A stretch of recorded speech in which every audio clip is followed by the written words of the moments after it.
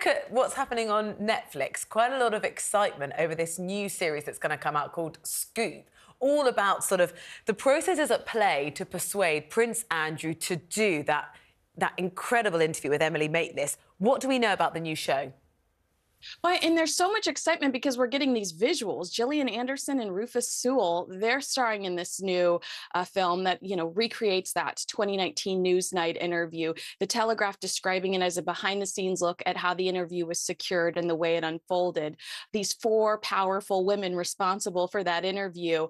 And so I think we're excited to see these visuals because they're so compelling and it just gives you goosebumps. But Rosie, this is not the only scripted project inspired by that nightmare Newsnight interview. Amazon Prime Video is producing A Very Royal Scandal starring Michael Sheen and Ruth Wilson. So, I'm sure that the royal family is dreading both productions, but friendly reminder that only one of those studios also employs Prince Harry.